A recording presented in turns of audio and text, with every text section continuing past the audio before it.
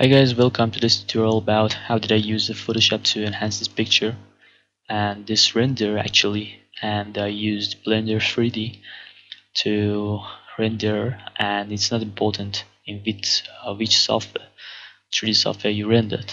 Here we are going to post process this picture, and to reach something like this. As you see, there's a big difference between this one and this.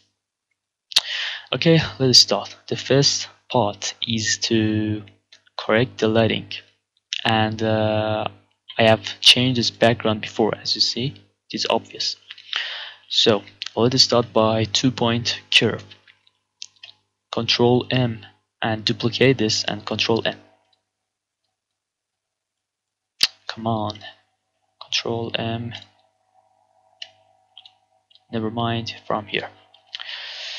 Okay, we need a 2-point curve. The first one should be here. We're going to control the white points. Okay, just something like this, and apply. And as you see, it's not much difference, but it's the first step, and actually we are not expect a big difference. Okay, the next session, the next step is denoising. As you see, we have some noises here in this render. I'm going to give you a tip to how you should actually denoise this picture.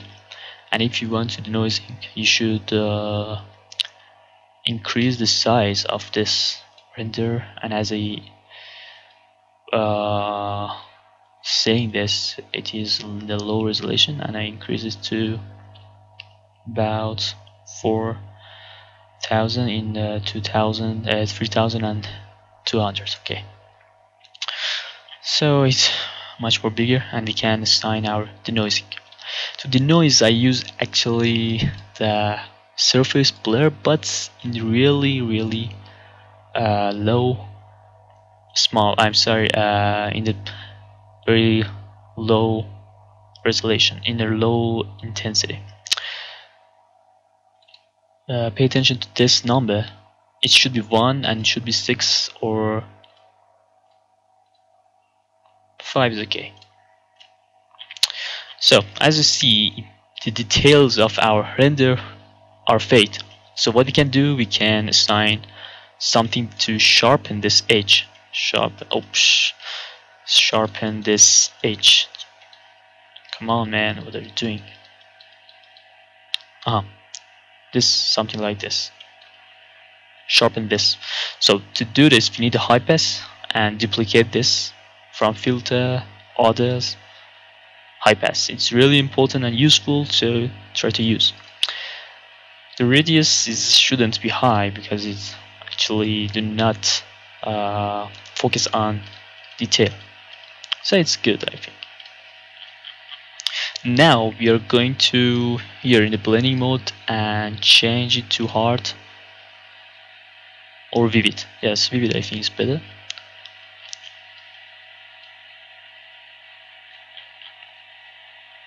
Yes, vivid is much more better. So we have actually the noise, but we don't lose our details.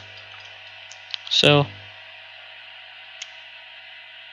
okay, I wanted to check that if she's recording or not. So you can change the opacity, but I did not change it.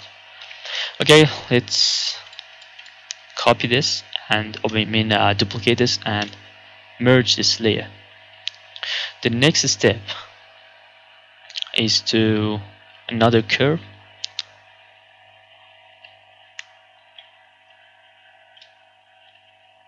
Come on, man, or it's not work. Control M. I don't know, so never mind, I try from here. Where are you, curves? Okay, we need see the 1 point, no, 2 points, it's okay, or 3 points.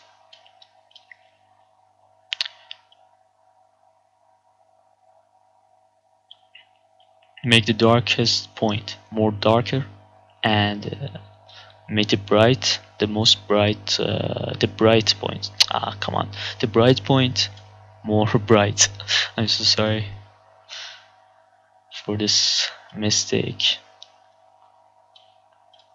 That's much more better. You see, it's actually denoised, I think.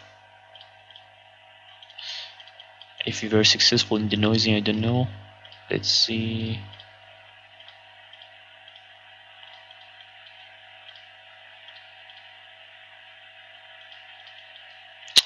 Okay. So the next part after the curving, 3 points. Pay attention to that. You need the first 2-point curve and then 3-point curve, and after that, you have enhanced your picture. Okay, the next part is the color balance. I'm sorry, black and white. Black and white. Duplicate this layer and put it on soft light. From here, just assign a black and white.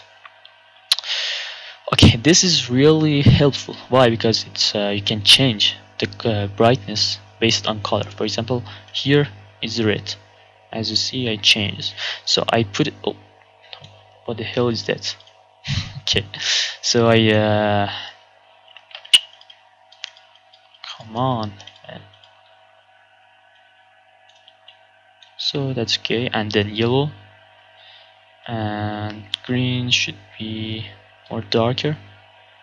We don't have any color like blue,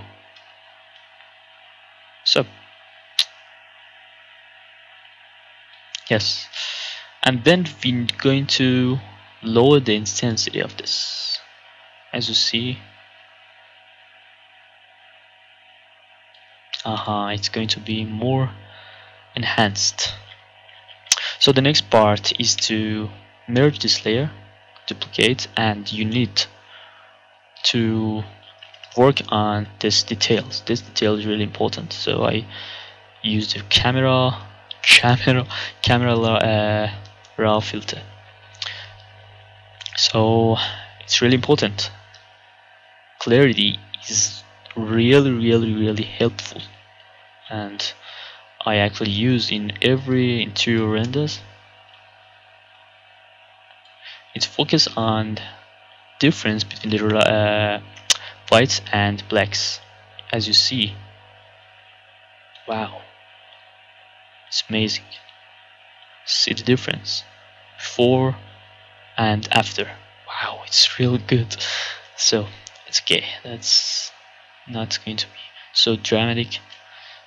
And the next part is texture. Texture focus on the smaller details like this. Here, as you see it's more obvious.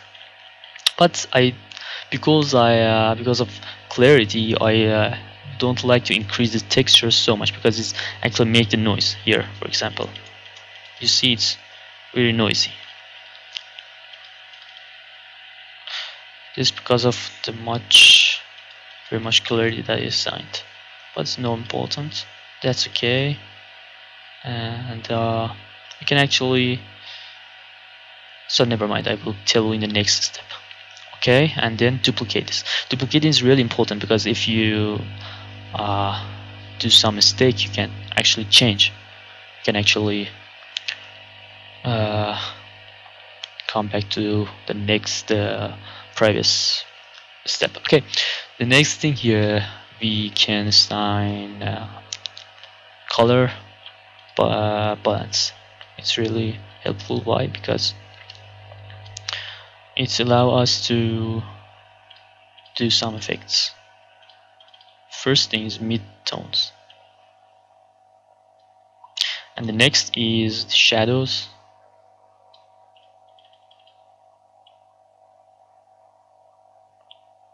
Okay, that's good.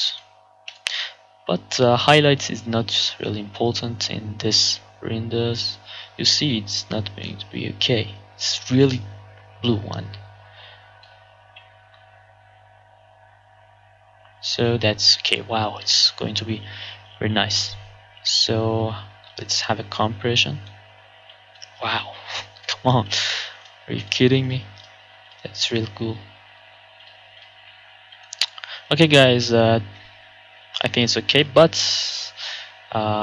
we have another step to this is bayonet. Hey guys, don't forget to check the next video on the next week. And this is the third video that I published, and I actually publish a video weekly, so don't miss it, because it's about unwrapping this, all of this. For example, like this chair, I will learn you how to unwrap using the Blender 3D. But if you use the 3D Studio Max or Cinema 4D or anything, you can't use that, because it's that video, because it's focused on some basis of unwrap, you know. It's not refer to special software like Blender. So from lens correction, come to custom and use the vignette. This is another enhancement, and if you enjoy this video, please subscribe, because I really need your subscription. That's done. And you can actually use this effect, but this is, I like this more. Okay guys, thanks for watching. I saved this.